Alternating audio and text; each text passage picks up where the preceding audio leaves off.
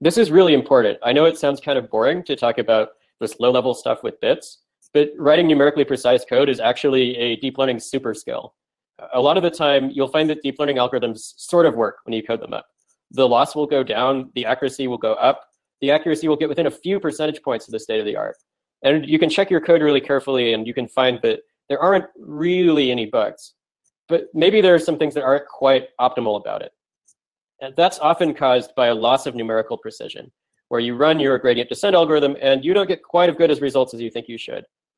And another time, you'll find that your deep learning algorithm explodes. You get a lot of not in number values, you get a lot of very large values. And this might happen even if you make your learning rate relatively small and you think everything should be stable. Both of these problems actually usually come from writing code that doesn't have high enough numerical precision. So being able to write numerically precise code can really differentiate how well you perform as a deep learning practitioner. A lot of people have heard the story of how when I first thought of generative adversarial nets, I was at a bar and I went home and I coded them up immediately. And within an hour or so later, I actually had them working. A lot of people have wondered how I was able to do that. And part of the answer is that I knew about all of this really boring numerical precision stuff. So I didn't waste any time shooting myself in the foot writing numerically imprecise code. And that reduces the amount of time it takes to get the algorithm working a lot. The basic idea is that when you use a finite number of bits to represent a real number, you get both rounding errors and what are called truncation errors. In a digital computer, we're usually talking about using float 32 or some other similar schemes to represent real numbers. That's especially true when we're using CUDA on GPUs. Sometimes we use other floating formats. A lot of the problems I'm going to describe here will often mostly go away if you're able to switch to float 64. But that usually requires slower computation on GPU, or may even force you to move to CPU. It will also force you to use more memory. So if you can write numerically precise code using float 32, then that can be a big advantage. There's basically three categories of problems that happen on these kinds of 32-bit representations. So first, most numbers that you work with, they're not going to cause catastrophic problems on their own, but they are going to get rounded. If you have some real number x and you turn it into a representation on computer, it's going to get rounded to some value x plus delta, where delta is just some small value describing the rounding error that happened, that you'll be off by a little bit from what you meant to be. A larger problem is when you have some extremely large value of x. You just can't represent it with the range of numbers that your float 32 values can represent. And it will actually get replaced by some placeholder like inf, just saying that x is too large to represent. And so now it's not really a finite value anymore. You've got this infinite number, and your code will probably still go ahead and keep doing arithmetic on this number as if it were a real value, and then you'll get in trouble. There's another topic which is still basically a kind of rounding error, but it's a particularly harmful kind of rounding error, where if you have a very small value of x, it can get replaced by 0.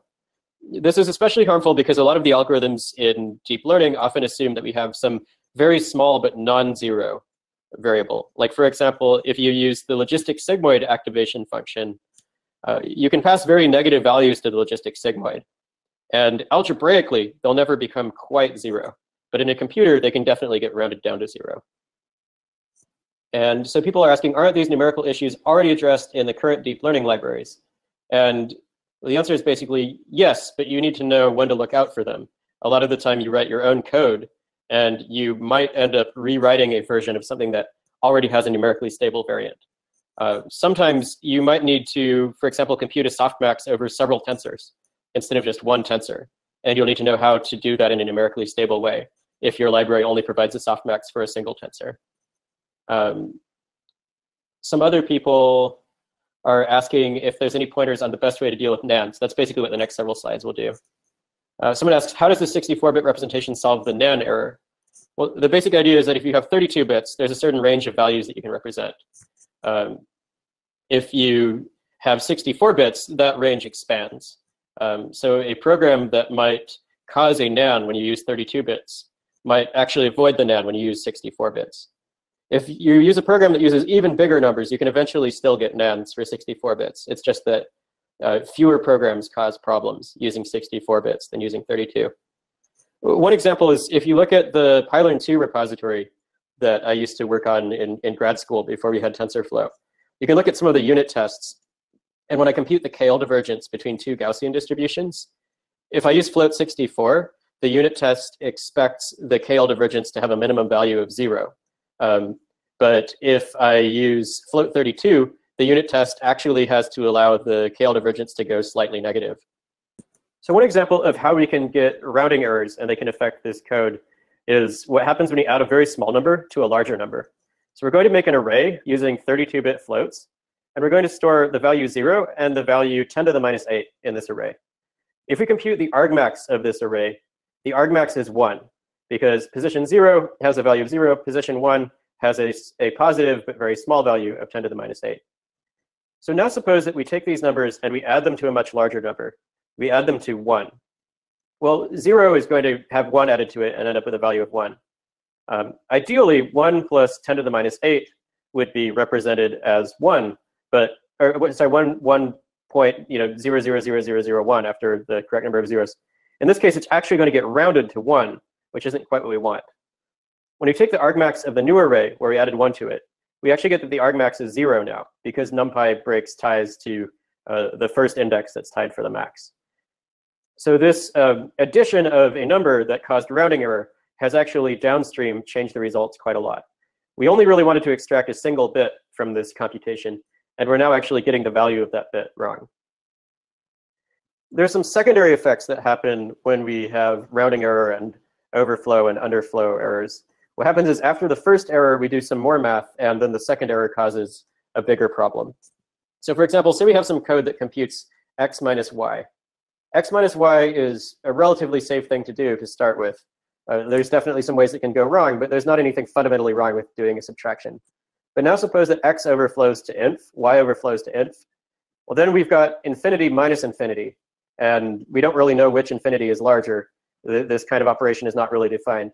So now our x minus y will turn these infs into nans. A lot of the time when you have overflow, the way that you first see it is that you'll get a nan in your loss function or your gradient. So somewhere in your computational graph, you'll get an inf. And then by the time it actually gets printed out or plotted somewhere, it will have been turned into a nan by these additional steps of arithmetic that came afterward. One of the main functions that's often the culprit of numerical precision problems in deep learning programs is the exp function that computes the natural logarithms base e raised to the power of x. This will overflow for large values of x. And a lot of the time when I say large values, I am talking about extremely large values. For exp, when I say large values, I'm actually talking about numbers that are not very big. If you're using float 32, a value of 89 passed to exp will overflow to inf. To make sure that your program doesn't have trouble with exp, just never use large x as the argument for exp. And make sure that you design the structure of your functions that you compute so that they will never actually pass a large x to exp. A lot of the rest of this lecture will be about ideas for how you can prevent that from happening in specific cases. The other big problem with exp is that if your argument to it is very negative, exp of x can underflow. This may not be a problem. If you think about it, exp of a very negative number is just some small number epsilon. And if you round that number down to 0, you've only made a mistake of size epsilon. So if that was your final output of the function, it's not a very big error. Unfortunately, if you then do other math on top of this output, rounding a small number epsilon down to 0 can be catastrophic if you're using exp of x in a denominator or as an argument to a logarithm and so on. It can cause really big problems.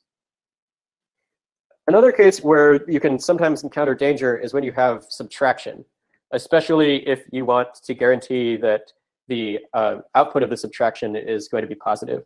So if you have two values, x and y, and you know algebraically that you can prove that x is always greater than y, in a computer, you may actually find that x minus y ends up being negative. So if you relied on x minus y being positive in subsequent steps of your program, you could run into trouble. One case where you see this a lot is computing the variance.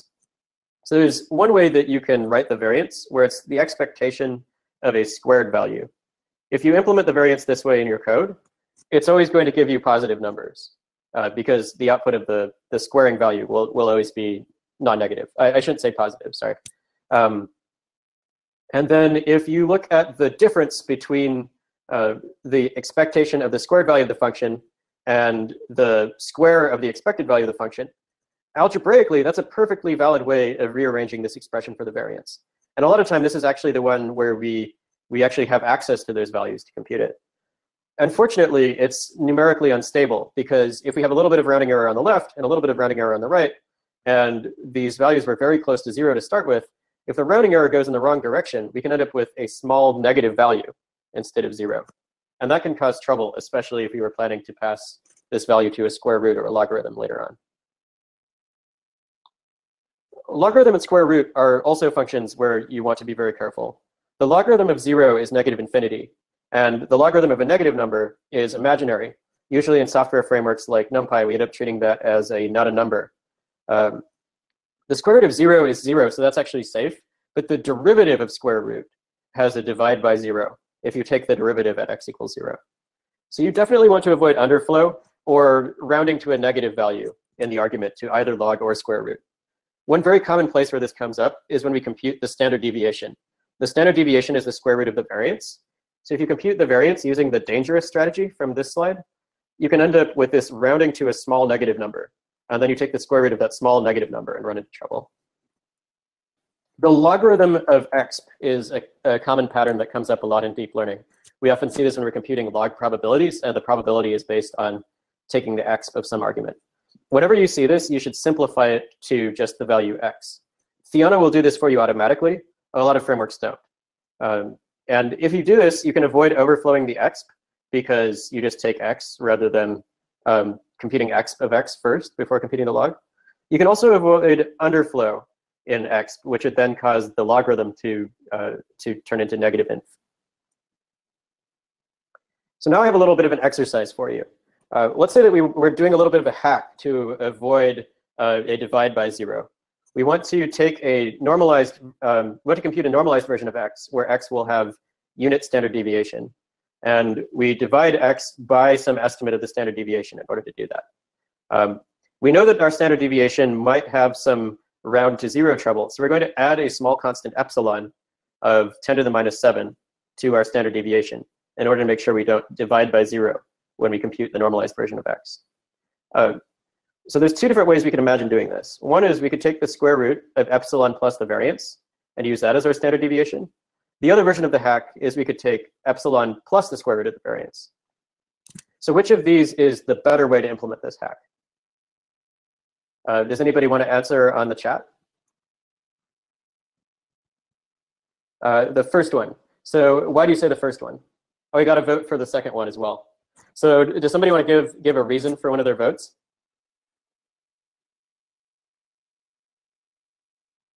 So the square root of eps will be too small. That can definitely happen. If your eps is already just barely as big as you can represent and variance is 0, it can round down.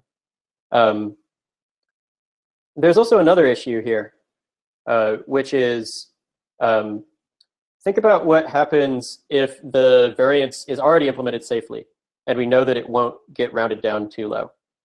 And let's also suppose we make epsilon a little bit bigger. So if we divide by a square root of epsilon, that won't give us divide by 0. Is there any other problem that might come up here? So there is one other problem that might come up here. If we use this version, where we have the epsilon plus square root of the variance, we can actually get, when we compute the derivative of normalized x later on, we can have this problem that the square root of the variance might be evaluated exactly for the variance being equal to 0. And when we take the derivative of square root, we actually get a divide by 0 in that case. So usually you want to put the epsilon inside the square root. But you do need to make sure that your epsilon is big enough that it won't get rounded down to 0 when you take the square root. Another function that comes up all the time in deep learning is log sum exp. You see this in things like the cross entropy function. The naive way of implementing this is if you have an array, you apply exp to the array, then you sum out the exp values, and then you take the log at the end. The failure modes to this are, there's two different ways it could go wrong. One is if any of your entries in the array is big, your exp can overflow. So you just take exp of some large number. In float 32, a value of 90 would do this to you. You overflow. Now you've got an inf here. When you start doing arithmetic on the inf, it's probably going to turn into a nan pretty soon. And that one's relatively obvious. A lot of people realize that one's going to happen.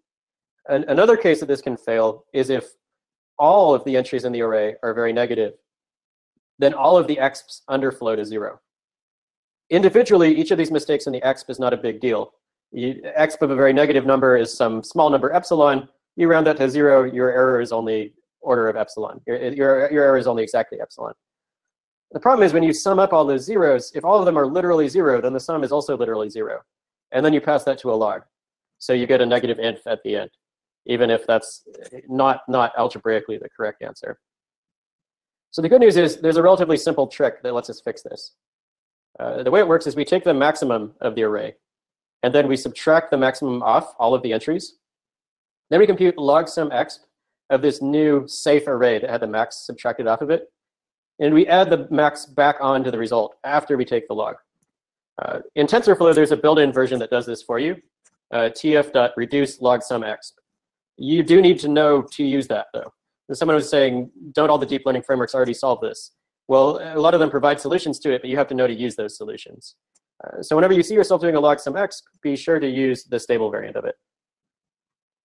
If we look at why this works, first off, we need to make sure that we're actually computing the value that we want. We want to see that the new expression is algebraically equivalent to the old one. So the way we can see this is we've got this variable m representing the max. We've got this vector a representing the array. The new value that we're computing is m plus log sum over I of exp of ai minus m. Well, each of these exp terms, we can use the fact that exp of ai minus m turns into exp of ai divided by exp of m. And so we've simplified these terms inside the sum. Now, it turns out that every term in the sum has this factor, division by exp of m, and this factor doesn't depend on I at all. So we can actually pull it outside the summation. So now we've got this 1 over exp m factor multiplied by this summation factor. Well, a logarithm of 2 factors can be split into the sum of the logarithm of both those factors. The logarithm of 1 over exp is actually just negative log of exp. So we get m minus log exp m plus the sum over all these factors. This log exp, obviously, that turns into the identity. So we get m minus m. This cancels. And oh, I actually have a mistake. I left out the log here, but there should be a log right there. So we've actually recovered the original version of the expression that we were trying to optimize. So the other thing we need to check to see that this works is we need to make sure that the 2 failure modes we identified earlier are gone. So we noticed that there's a way that we can overflow the original version. We've also noticed that there was a way we could underflow every term of the original version and then get a negative inf when we pass it to the log. So first, let's look at the overflow case. Because we subtract off the max, all of the entries of safe array are at most 0. Exp of 0 is just 1, so we can compute that without any overflow. So we've eliminated the overflow problem. Next, there was the case where every value of the exp underflows. Well, we can still have a problem where some of the exp terms underflow. The good news is subtracting off the max actually means that there has to be at least 1 entry of safe array that's equal to 0. Any entries that were tied for the max now have a value of 0. And so those are not going to underflow when we take the exp. They'll get a value of 1, and that's a nice stable value that can be computed easily. That means that the sum is now at least 1, and we can safely pass that sum to the logarithm. So someone is asking if there's any book or blog summarizing all these numerical computation problems in the context of deep learning. There are definitely books about numerical computation. A lot of them don't really focus specifically on the problems that come up a lot in deep learning. And I don't actually know of one that is focused in that way. I will probably write an article about it or add it to the 2nd edition of the deep learning textbook. But I don't know of a good resource to point you to yet, other than this lecture. The softmax function comes up all the time in deep learning. We use it as the output of most neural nets for classification, for generating text, for selecting discrete actions in reinforcement learning agents. The main advice for the softmax is that you should use your library's built-in softmax function. If you try to make your own, it's easy to mess up and get a numerically unstable version. If you do build your own, the way that you should do it is you should take the argument to the softmax, the logits, and you subtract off the maximum value before you pass it through the softmax. The reason this works is very similar to the log sum exp. I won't walk through exactly what all of the justification for it is. but it's basically the same logic as what we just saw with log sum exp. The sigmoid function is also very common in deep learning, and it's essentially the same thing as softmax. It's basically a softmax where one of the inputs is hard-coded to 0, and you pass out just one of the outputs. So once again, the recommendation is to use your library's built-in sigmoid function. If you don't, you can stabilize it using the same trick as with the softmax. The cross-entropy function is the loss for most neural nets that we train, especially if you have a softmax output. Everything that I say here also applies with sigmoid. Just replace the word softmax with sigmoid. This is probably one of the most common things that I see people screw up in deep learning, is they implement their own cross-entropy function, and they compute it using the probabilities. They actually literally apply the softmax and then compute the loss. What you actually want to do is use the logits, the values output by the neural net before you get to the softmax. And you want to compute your loss in terms of those. The reason is that the probabilities will lose gradient when the softmax saturates. And the cross-entropy function won't saturate unless you're already getting the right answer. And then you don't need any gradient because you're already winning. The short recommendation for how to write good code is to use a numerically stable version of the cross-entropy function that's already provided to you by your library. If you're using TensorFlow, you can use tf.nn.softmax cross-entropy with logits. If you're using another software framework, you need to be very careful and check that it actually is computing the cross-entropy using the logits rather than the probabilities. A lot of frameworks screw this up and use the output of the softmax rather than the input to the softmax. It's a common enough problem that I've actually seen this in frameworks that I've used. If you do make your own cross-entropy function, you should use the stabilization tricks for the softmax and the log sum exp that come up inside this loss function in order to stabilize it. In general, if you have some bugs that you're encountering, there are a few really simple strategies that you can follow to catch them. One thing is that if you increase the learning rate for your gradient descent algorithm and the loss function value gets stuck, that for a very large learning rate, you find that your loss is flat over time as you take more steps. That probably means that the gradient is getting rounded down to 0 somewhere in your graph. So you probably are losing numerical precision and ending up without a gradient. Otherwise, a large learning rate should make you move faster and faster and actually cause explosion rather than getting stuck. The most common way that I've seen this happen is when the cross-entropy loss is calculated using probabilities instead of logits. If the softmax rounds a probability to 1 or 0, then the gradient through it is gone, and you can't do very much about it. A lot of the time, people that encounter this problem with extreme values of the softmax will sort of hack around it by clipping the value of the softmax somehow or other to avoid extreme values. And that will make sure that you don't get nans in the forward prop, like when you take a log of the softmax. But it will also mean that you get zeros in the back prop when you try to compute the gradients. So that's a really common bug, and it's pretty easy to identify by the learning curve being flat. I've actually seen this a lot in like third-party open source implementations of generative adversarial nets. And this is one of those cases where it'll look like you don't have a bug because if you use a small enough learning rate, your code will basically work, but it just won't perform quite as well as it ought to. And if you use a large learning rate, then it'll break, and it will look like the algorithm is not robust to hyperparameters. But really the problem is that your code is not numerically precise enough to handle some of the larger learning rates. Another one of the bug hunting strategies that I use is just if you see an explosion, immediately become very suspicious of anywhere that you see a log, x, square root, or division in your code. And just look and see if you're doing a divide by 0, a square root of a negative number, an x of a large number, and so on. Also, you should always suspect the code that has changed the most recently. So for example, if you were running your code and everything's fine, and then eventually you add something like batch norm, and suddenly you see explosion, then you should probably suspect that maybe the problem is when you divide by the square root of the variance in your batch norm. And that's very likely to be where the problem is. A lot of the time I find that when I'm helping people like interns or brain residents, just following this bug hunting strategy with my colleagues at Google Brain will help me almost immediately solve problems that were very mysterious for someone who is new to deep learning. And if you can learn this pattern, it can accelerate your workflow quite a lot. Okay, thanks. Glad you enjoyed the talk.